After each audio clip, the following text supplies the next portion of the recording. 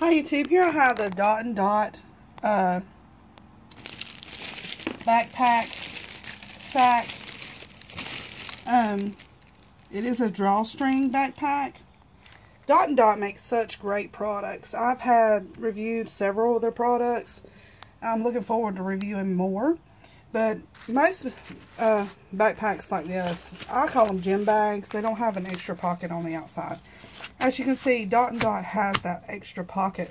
So if you want to put your keys or, you know, your cell phone or, you know, money or anything in that extra pocket, you can.